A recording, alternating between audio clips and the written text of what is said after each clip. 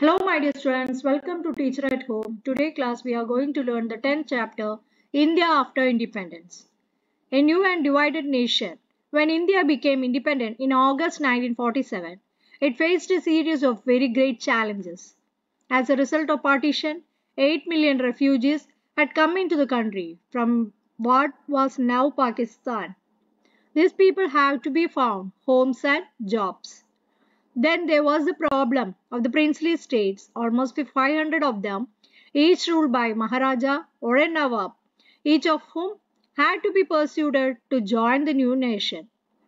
The problems of the refugees and to the princely states had to be addressed immediately.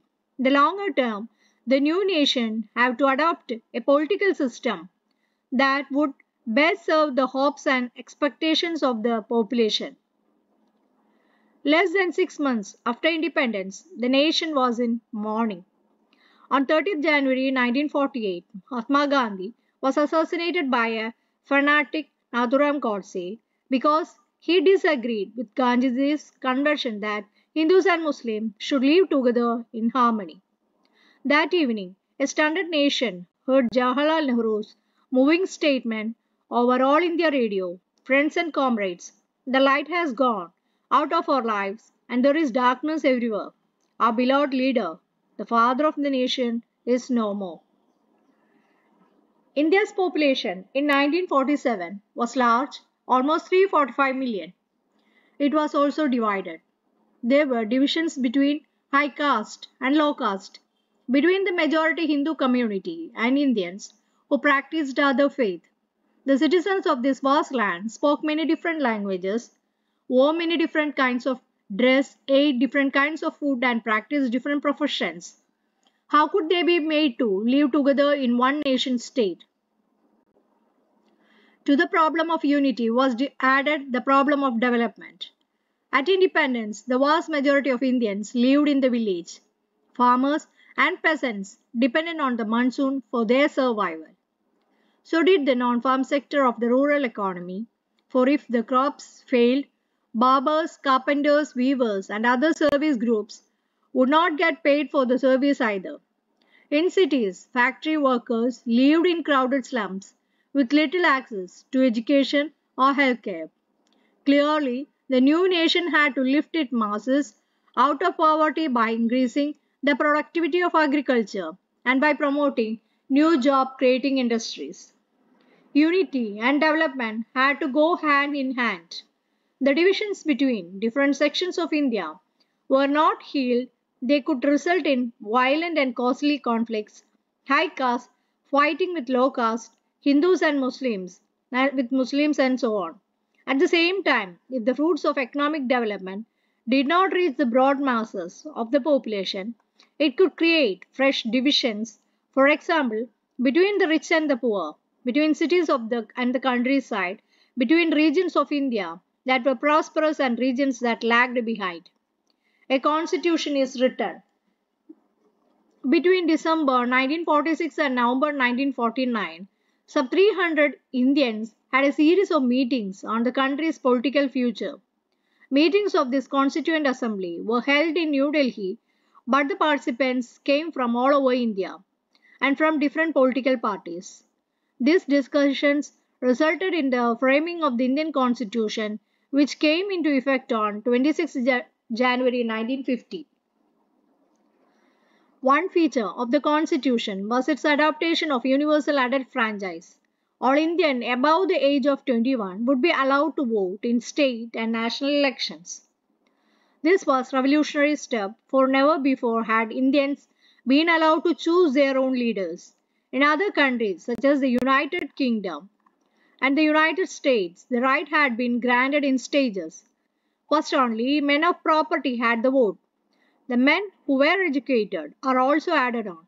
Working class men got the vote only after a long struggle. Finally, after a bitter struggle of their own, American and British women were granted the vote. On the other hand, soon after independence, India chose to grant this right to all its citizens, regardless of gender, class, or education.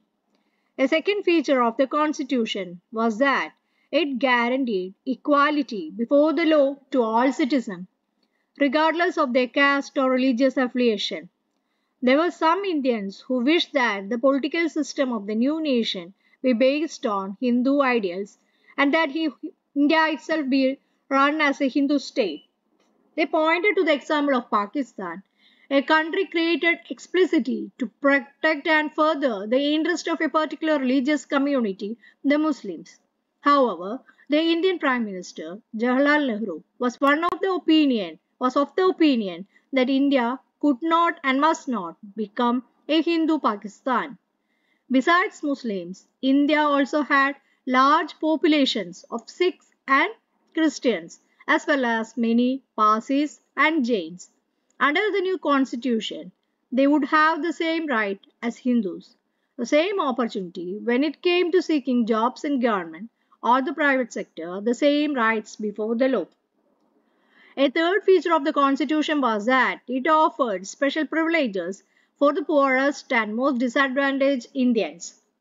The practice of untouchability, described as a slur and a blot on the fair name of India, was abolished.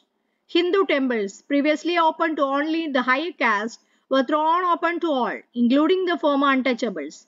After a long debate, the Constituent Assembly also recommended that a certain percentage of seats in legislatures as well as jobs in government be reserved for members of the lower caste. It had been argued by some of the untouchable, or as they were not known, Harijan, candidates did not have good enough grade to get into the prestigious Indian administrative service. But as one member of the Constituent Assembly, H.J. Kadekar, argued it was the upper caste who were responsible for the Harijans being unfit today. Addressing his most privileged colleges, Kadekar said, "We were suppressed for thousands of years. You engage us in your service, that is colleagues, to serve your own ends and suppressed us to such an extent that neither our minds nor our bodies, not even our hearts work, nor are we able to march forward. Along with the former untouchables, the Adivasis or scheduled tribes were also granted reservation in seats and jobs. Like the scheduled castes, the Indians too had been deprived and discriminated against. The tribals had been deprived of modern health care and education, while their lands and forests had been taken away by more powerful outsiders. The new privileges granted them by the Constitution were made to make amends for this. The Constituent Assembly spent many days discussing the power of the central government versus those of the state government. Some members thought that the center's interests should be foremost. Only a strong center, it was argued, would be in the position to think and plan for the well-being of a country as a whole. Other members felt that the provinces should have great autonomy and freedom. A member from Mysore feared that under the present system democracy is centered in Delhi and is not allowed to work in the same sense and spirit in the rest of the country. A member from the Madras insisted that we must give them security and rights. Nehru wrote in a letter to the Chief Minister of State, "We have a Muslim minority who are so large in numbers that they cannot, even if they want, go anywhere else. That is a basic fact about there can be no argument. Whatever the provocation from Pakistan and whatever indignities and horrors inflicted on non-Muslims there, we have got to deal with this minority in a civilized manner. We must give them security and the right of citizen in a democratic state." Insisted that the initial responsibility for the well-being of the people of the provinces should rest with the provincial governments. The constitution sought to balance these competing claims by providing three lists of subjects as a union list with subjects such as taxes, defense, and foreign affairs, which would be the exclusive responsibility of the center. A state list of subjects such as education and health, which would be taken care of principally by the states, a concurrent list under which would come subjects such as forest and agriculture, in which the center and the state would have joint responsibility. Another major debate in the Constituent Assembly concerned language. Many members believed that the English language should leave India with the British rulers. Its place, they argued, should be taken by Hindi. However, those who did not speak Hindi were of a different opinion. Speaking in the assembly, T.T. Krishnamachari conveyed a warning on behalf of people of the south, some of whom threatened to separate from India if Hindi was imposed on them. A compromise was finally arrived at, namely, that while Hindi would be the official language of India, English would be used in the courts, the services, and communications between one state and another. Many Indians contributed to the framing of the constitution, but perhaps the most important role was played by Dr. B.R. Ambedkar, who was the chairman of the drafting committee and under whose supervision the document was finalized. In his final speech to the Constituent Assembly, Dr. Ambedkar pointed out the political democracy had to be accompanied by economic and social democracy.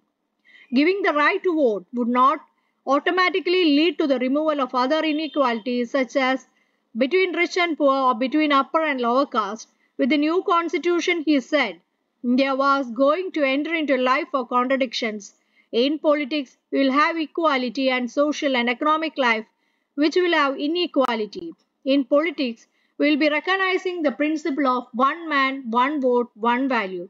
In our social and economic life, we shall, by reason of our social and economic structure, continue to deny the principle of one man and one value. How are states to be formed? Back in the 1920s, the Indian National Congress, main party of the freedom struggle, had promised that once the country won independence, each major linguistic group would have its own province. However, after independence, the Congress did not take any steps to honor this promise, for India had been divided on the basis of religion. Despite the wishes and efforts of Mahatma Gandhi, freedom had come not to one nation but to two. As a result of the partition of India, more than a million people had been killed in riots between Hindus and Muslims. Could the country afford further divisions on the basis of language? Both Prime Minister Nehru and Deputy Prime Minister Vallabhbhai Patel were against the creation of linguistic states. After the partition, Nehru said disruptionist tendencies had come to the fore. To check them, the nation had to be strong and united. Or as Patel, but if the first and last need of India at the present moment is that it should be made a nation, everything which helps the growth of nationalism has to go forward, and everything which throws obstacles in its way has to be rejected. We have applied this test to linguistic provinces also, and by the test, in our opinion, cannot be supported. That the Congress leaders would now go back to their promise created just great disappointment. The Kannada speakers, Malayalam speakers, Marathi speakers have all looked forward to having their own state. The strongest protest, however, came from the Telugu speaking district of what was the present presidency, Madras presidency. When Nehru went to campaign there during the general elections of 1952, he was met with a black flags and slogan demanding we want Andhra.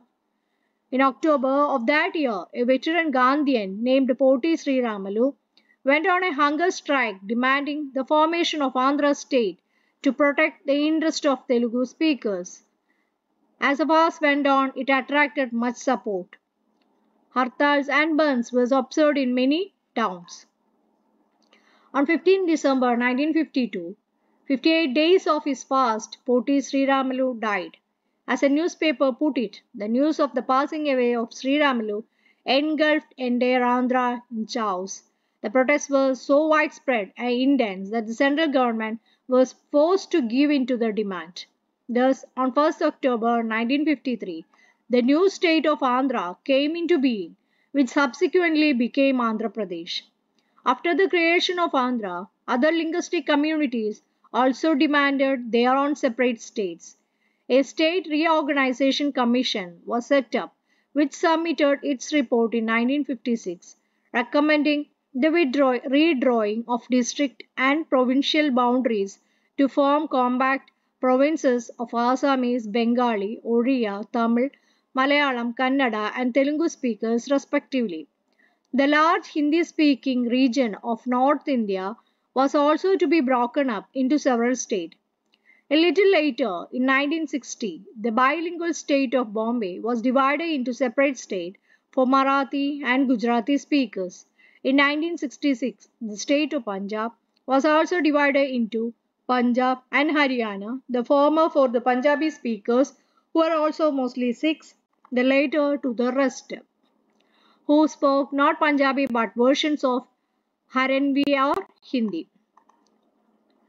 A state ceased to be princely state as and when its prince agreed to merger with India or Pakistan or was defeated. But many of the states were retained as administrative units until 31st October 1956, hence a category erstwhile princely state for the period of 1947-48, 31st October 1956. Planning for development. Lifting India and Indians out of poverty and building a modern technical and industrial base were among the major objectives of a new nation. In 1950, the government set up a planning commission to help design and execute suitable policies for economic development. There was a broad agreement on what was called a mixed economy model. Here, both the state and the private sector would play important and complementary roles in increasing production and generating jobs. What specially these roles were to be, what industries should be initiated by the state and which by the market, how to achieve a balance between the different regions and state was to be defined by the Planning Commission. In 1956, the second five-year plan was formulated. This focused strongly on the development of heavy industries such as steel and on the building of large dams. The sectors would be under the control of the state. This focus on heavy industries and the effort at state regulation of the economy was to guide economic policy for the next few decades. This approach had many strong supporters but also some vocal critics. Nehru and the five-year plans. Prime Minister Jawaharlal Nehru was a great supporter of the planning process. He explained the ideals and purpose of planning in a series of letters he wrote to the chief ministers of the different states. In a letter of 22 December 1952, he said that behind the first five-year plan lies the conceptions of India's unity and of the mighty cooperative effect of all the peoples of India. We have to remember always that it is not merely the governmental machinery that counts in all this, but even more so the enthusiasm and cooperation of the people. Our people must have the sensation of partnership in a mighty enterprise of being fellow travelers towards the next goal that they and we have set before us. The plan may be and has to be based on the calculation and economics, statisticians and the like, but figures and statistics, very important as they are, do not give life to the scheme. That breath of life comes in other ways, and it is for us now to make the plan, which is enshrined in cold print, something living, vital, and dynamic, which captures the imagination of the people. Some felt that it had put inadequate emphasis on agriculture. Others argued that it had neglected primary education. Still others believed that it had not taken into account the environmental implications of economic policies. As Mahatma Gandhi's follower Mirabai wrote in 1949, by science and machinery, mankind may get huge returns for a time, but ultimately will come dissolution. We have got to study nature's balance and develop our lives within her laws if we are to survive as a physically healthy and morally decent species. The Bhilai Steel Plant was set up with the help of the former Soviet Union in 1959, located in the backward rural area of Chhattisgarh. It came to be seen as an important sign of the development of modern India after independence. Search for independent foreign policy. India gained freedom soon after the devastations of the Second World War. At that time, a new international body, the United Nations, formed in 1945, was in its infancy. In 1950s and 1960s, saw the emergence of the Cold War, that is, power rivalries and ideological conflicts between the USA and the USSR, with both countries creating military alliance. This was also the period when colonial empires were collapsing and many countries were attaining independence. Prime Minister Jawaharlal Nehru, who was also the foreign minister of newly independent India, developed Free India's foreign policy. Discontents, non-alignment formed the bedrock of this foreign policy. Led by the statesmen from England, Yugoslavia, Indonesia, Ghana, and India, the non-aligned movement urged countries not to either of these two major alliances. But this policy of staying away from alliance was not a matter of remaining isolated or neutral. The former means remaining aloof from world affairs, whereas non-aligned countries such as India played an active role in mediating between the American and the Soviet alliance. They tried to prevent war, often taking a humanitarian and moral stand against war. How, for one reason or another, many non-aligned countries, including India, got involved in wars. By the 1970s, a large number of countries have joined the non-aligned movement. The nation 60 years ago. On 15th August 2007, India celebrated 60 years of its existence as a free nation. How well has the country done in that time? And to what extent has it fulfilled the ideals set out in the Constitution? That India is still united and that it is still democratic are achievements that we might justly be proud of. Many foreign observers have felt that India could not survive as a single country, that it would break up into many parts, with each region of linguistic group seeking to form a nation of its own. Others believed that it would come under military rule. However, as many as 13 general elections have been held since independence, as well as hundreds of state and local elections, there is a free press as well as the independent judiciary. Finally, the fact that people speak different languages or practice different faith has not come in the way of national unity. On the other hand, deep divisions persist. Despite constitutional guarantees, untouchables, or as they are now referred to as the Dalit, face violence and discrimination. In many parts of rural India, they are not allowed access to water sources, temples, parks, and other public places. And despite the secular ideals enshrined in the constitution, there have been clashes between different regions, groups in many states. Above all, as many observers have noted, the gulf between the rich and the poor has grown over the years. Some parts of India and some groups of Indians have benefited a great deal from economic development. They live in large houses and dine in expensive restaurants, send their children to expensive private schools, and take expensive foreign holidays. At the same time, many others continue to live below the poverty line, used in urban slums or living in remote villages on lands that yield little. They cannot afford to send their children to school. The Constitution recognizes equality before the law, but in real life, some Indians are more equal than others. Judged by the standard itself set itself at its independence, the Republic of India had not been a great success, but it's not been a failure either. Elsewhere, what happened in Sri Lanka? 1956, the year the state of India were reorganized on the basis of language, the Parliament of Sri Lanka, then Ceylon, introduced an act recognizing Sinhala as the sole official language of the country. This made Sinhala the medium of instruction in all state schools and colleges, public examination, and in the court.